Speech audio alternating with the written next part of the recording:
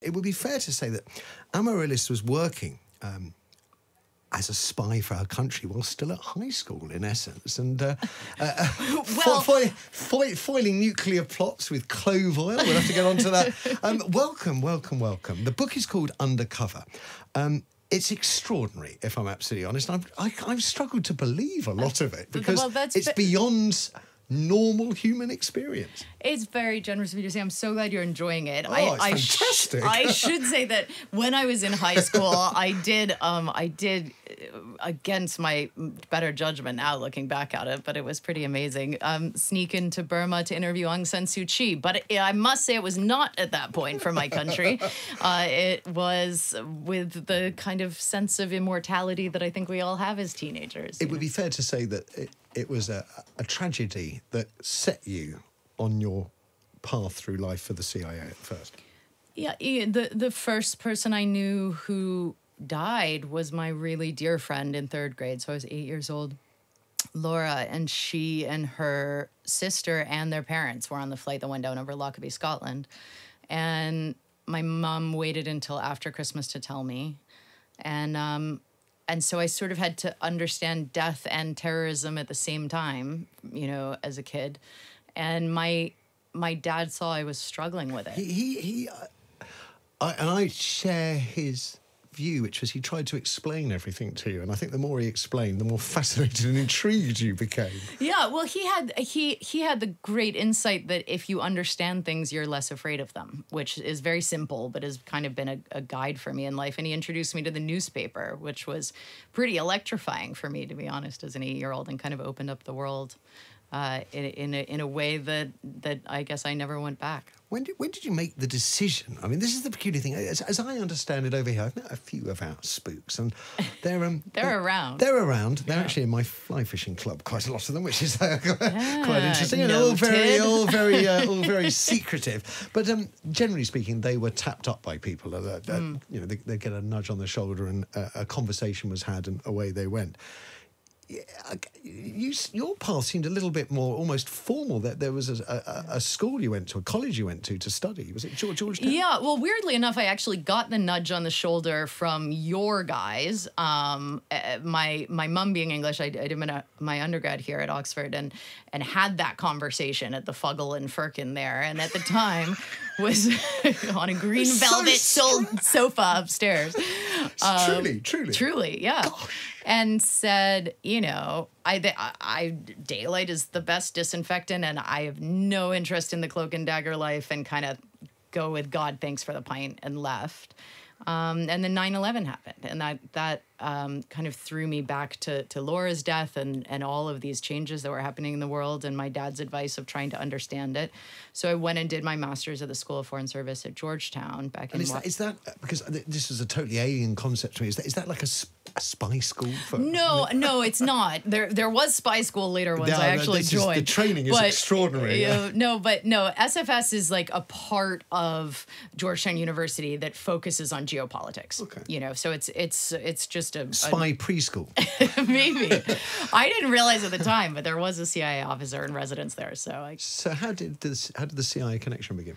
Well, I was working on this algorithm as my master's thesis that was around being able to predict terrorism by looking at publicly available data. You could identify a terrorist cell you could work out if a village would have a terrorist cell. Would that be right? Or at least if they were more likely to. Yeah, things like, you know, the percentage beneath livable wage that a border guard gets paid. So, are you a maths head? Is that what I'm kind of dorky. Is it maths, numbers? Is that a good starting point? Do you have to have a broader education? I'm just interested. In order to go, you're going to imply this is if somebody wanted to follow in your footsteps, what academic skills would be? Well, really, the thing that they look for most of all is the ability to connect with people and build relationships, to be curious, to try and climb into someone else's perspective, even if you're terrified. I know what you're thinking, Kevin. we're wasted here at Talk Radio. certainly are. Really are. It's much safer, though. But it's Why do true, you think, right? though, It's that just like they this. just trawl universities? They only think clever people can connect with other people. Why don't they go to factories and offices? I think that's a very important question, and I really, really hope that more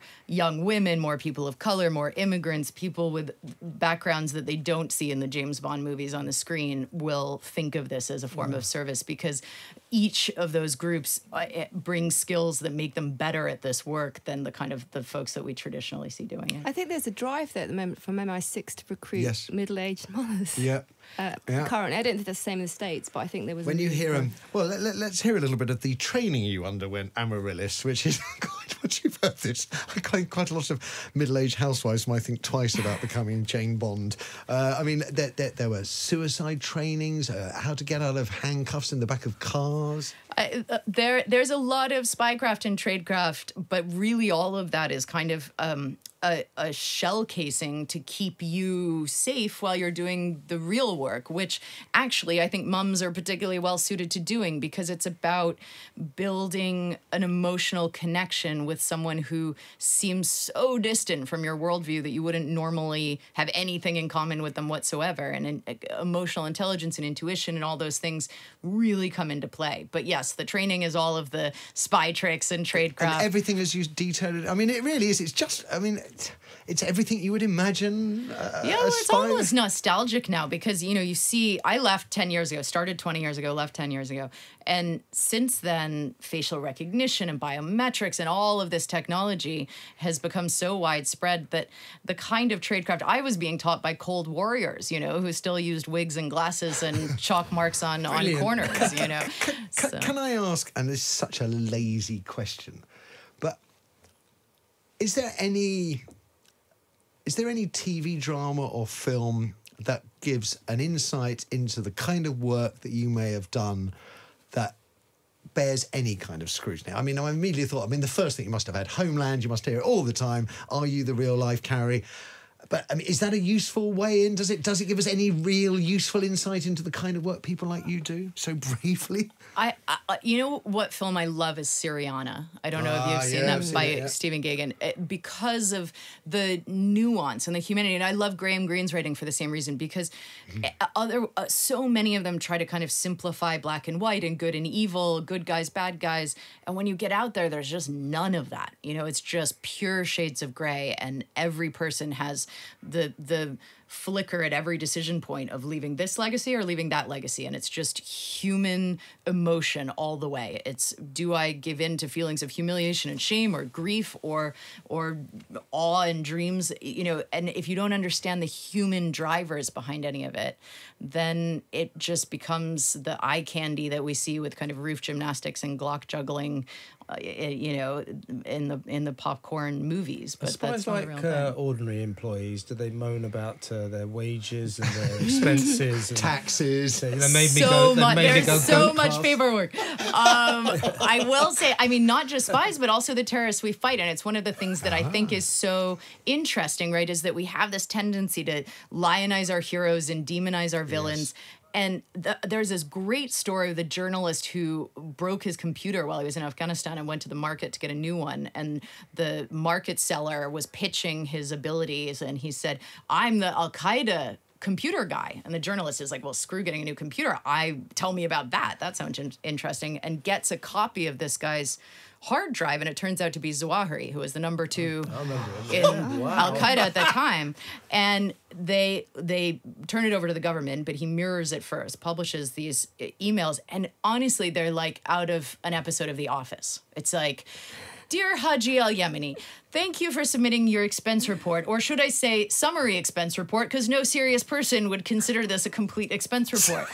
You know, I think you misunderstood the allowance for the fax machine as replacement rather than repair. I love it. Can I, by contrast, I haven't got to it yet in the book, but I know about it, so kind of it's a spoiler alert for myself. But the coming into contact with a terror cell working on some kind of nuclear device, and you counter it with a pot of clove oil, commonly used for dealing with toothache. Well, you know, one of the really difficult things about this work is that there are 99 false alerts for every one real one. So for we would get these threats, and you think, well, chances are, either this is not real information, or the actual thing won't go off because it's 20 years old or so on. But in the off chance that it's real, you've got to go and have these conversations. And in this case, we have no idea why it didn't happen. Maybe for any one of those reasons, but maybe because of the moment where we stepped back from being adversarial and connected on something that you and I both know about, right? Which is having a little one. And in that case, both of our kids were suffering from asthma because of the air quality where we were living, and we got to stop being on either side for a second, set that aside, and just be two parents who were thinking, good God, can't people keep the air clean enough for our kids to breathe? What a brilliant way of underlining your point, Narina, about, yes, maybe, why not housewives in the front line? But what I was also, it's fascinating. I've never met there's so many questions I'll take you to my Five you. Fishers Club, but it's men only, unfortunately. But Tell you this, when you were doing it, did you ever, was it 24/7, or did you ever get to switch off, be yourself, or is it something do at that the you carry weekend? with yourself? Yeah. Well, once you're overseas, it really is 24/7. But the funny thing is, it's different layers every sometimes when you're at home, you can be a little bit more relaxed. But if you're in a foreign country, your home is generally under surveillance as well. So it's sort of different layers of fiction, and they're all there to keep you safe and to keep the people that you're talking to safe. But it is quite lonely. It's a lonely job and a lonely way to spend your 20s. Which leads me on to my final question. Although actually there is a subsig just boiling on, because I've just noticed that it's going to be turned into a major TV series. But my final question is, why'd you pack it in?